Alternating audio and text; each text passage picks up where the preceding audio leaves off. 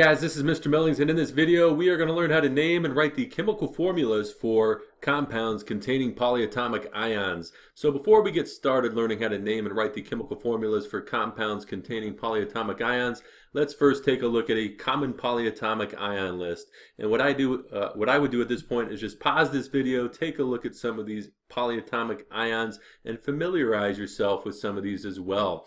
All right, your teacher might have given you a common polyatomic ion list that you could refer to for naming and writing the chemical formulas, but you should probably start to memorize some of these, and you should probably start to know that NH4 plus is ammonium. For example, you should probably start to know that NO2 minus is nitrite. You should know that NO3 minus is nitrate, etc., etc. And if you memorize these, then writing the chemical formulas and naming compounds containing polyatomic ions will be a breeze. So let's start looking at some of the rules for naming and writing the chemical formulas for compounds containing polyatomic ions. So it says right here that when naming compounds containing polyatomic ions, we use the same rules as we would for type 1 and type 2 binary ionic compounds. And if you forgot how to name type 1 and type 2, go ahead and click that little card that just appeared in the top right hand corner, and that will take you to that video. Alright, but for now let's take a look at some examples. So we have the chemical formulas, and we can see that this chemical formula here contains a polyatomic ion here, polyatomic ion here, polyatomic ion here, and last but not least, a polyatomic ion right here. So how are we going to name these? Well, when we name these, we have to take a look at the cation, or the positively charged ion, and determine which group on the periodic table of elements it comes from. If it comes from group 1 or 2 and is either silver, zinc, or aluminum, it's going to be a type 1, and when we name that, we just name the metal, like we do right here for lithium, because it comes from group 1, followed by the polyatomic ion. So put this together, we have lithium sulfite. If we take a look right here, calcium is a type 1 metal. It comes from group 2 on the periodic table. So we just call it calcium followed by ClO3, which if we look on our polyatomic ion list, we'll see is chlorate. If we take a look right here, copper is a type 2 metal. It comes from the transition metals on the periodic table. So when we come across something like this, we have to figure out what the charge of this copper ion is. Sometimes it's 1 plus, sometimes it's 2 plus.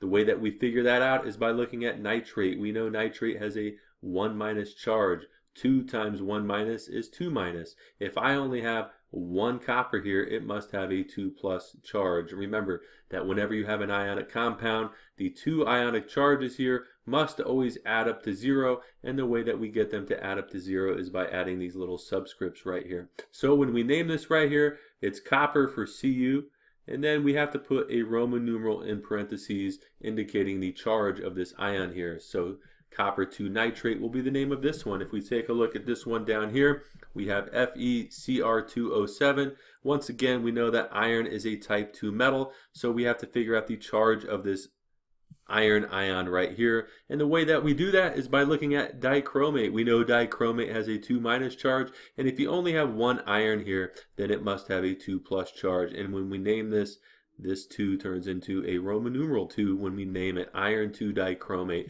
If we take a look right here, we don't need to put a Roman numeral in parentheses because magnesium is a type 1 metal. It comes from group 2 on the periodic table, so we just call this magnesium, and then C2H3O2 is acetate. If we take a look right here, silver is a type 1 metal, so we just name it silver. We don't need to put a Roman numeral in parentheses, and we know that NO2 is nitrite for silver nitrite. Alright, so that's how we're going to name these compounds containing polyatomic ions. But what if we're working the other way? What if you're given the name and you're asked to write the chemical formula? Well, let's take a look at some of those examples. Alright, so what if you're given the name and you're asked to write the chemical formula? Well, it says right here that when we're writing the chemical formulas for compounds containing polyatomic ions, we're going to have to add subscripts to the cations and anions so that the ionic charges of both species add up to 0. The name of the game, whenever you have positive and negative ions bonded together, is to get their ionic charges added up to 0, and the way we do that is to add subscripts. But when we add a subscript to a polyatomic ion, we have to put parentheses around the polyatomic ion first,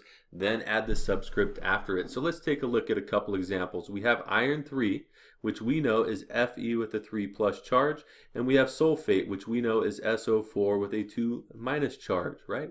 These two ionic charges don't add up to 0 right now, so the way we get them to add up to 0 is to add a 2 right here, a subscript of 2 to iron, and a subscript of 3 to sulfate.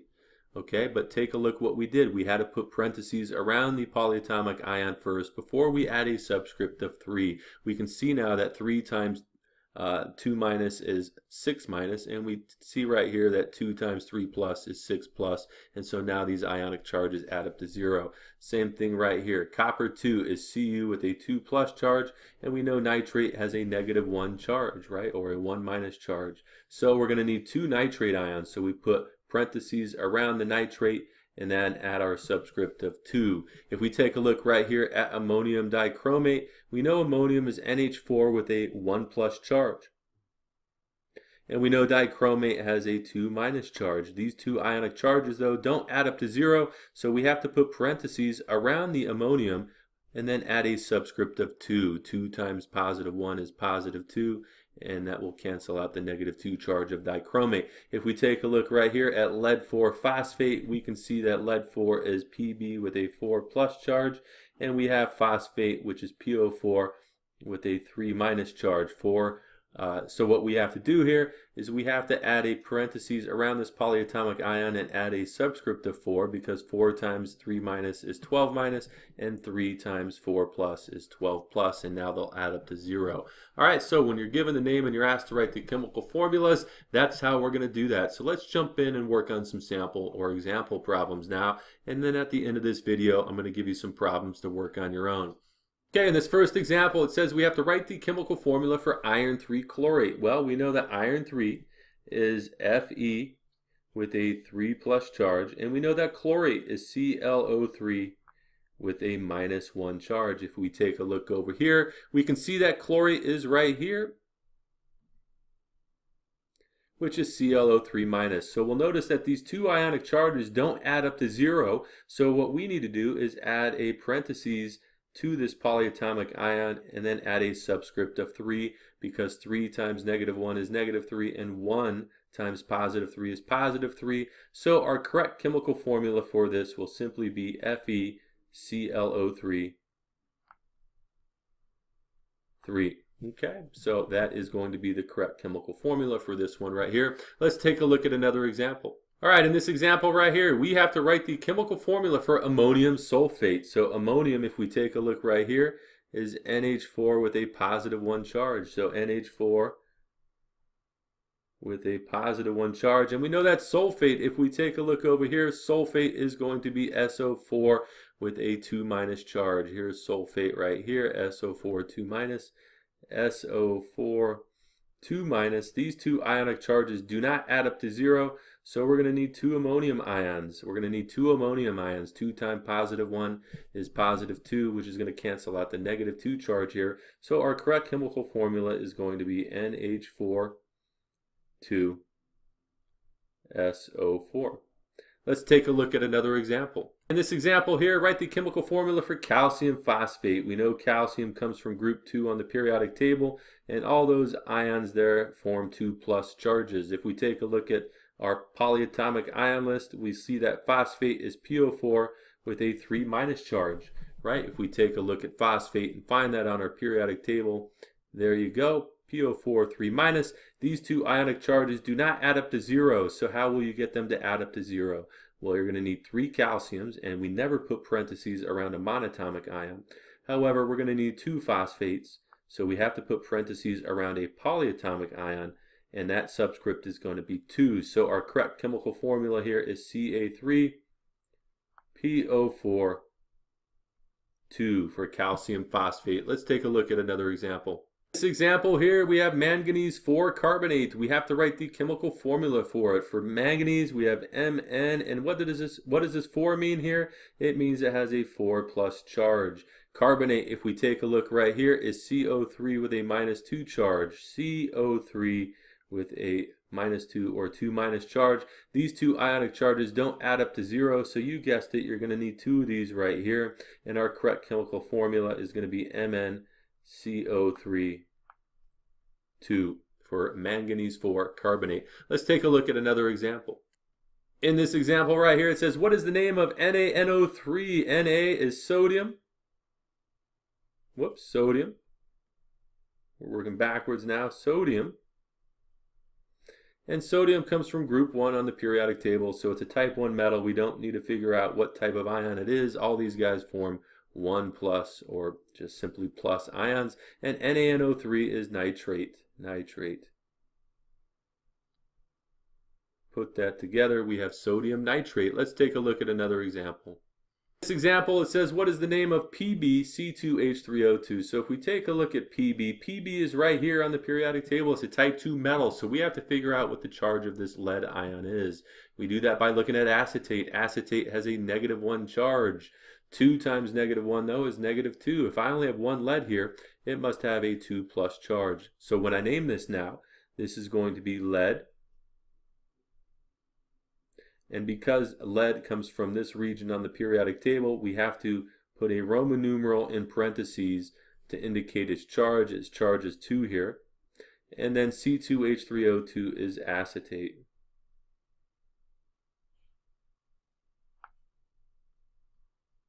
Lead 2 acetate is going to be the name of this one. Let's take a look at one final example. In this example right here, it says, what is the name of SnCr2O7? So tin, again, is a type 2 metal. So we have to figure out what the charge of this tin ion is going to be. We do that by looking at dichromate. Dichromate has a 2- charge, but there are 2 of these. So 2 times -2 is -4. Because I only have one tin here, its charge must be a +4. So when I name this, this is going to be tin, Roman numeral 4. This 4 here means that the charge of that tin ion is +4, and then Cr2O7 is going to be dichromate. So tin 4 dichromate will be the correct answer to this one. Okay, so there we go. So what I would do now in this video is pause the video right now and try these on your own. Go ahead and try to write the chemical formula for lithium carbonate. Go ahead and try to name what MgC2H3O2 is going to be. Take 5 minutes to try these on your own. I'm going to give you guys the answers right now. How did you do? Hopefully you got these all right. If so, then you are an expert at naming and writing the chemical formulas for compounds containing polyatomic ions, and congratulations. If you like what you see, go ahead and click that little bomb in the bottom right hand corner. That will subscribe you to my channel, and feel free to leave any comments or questions in the comment section down below. And I really hope you guys found this helpful.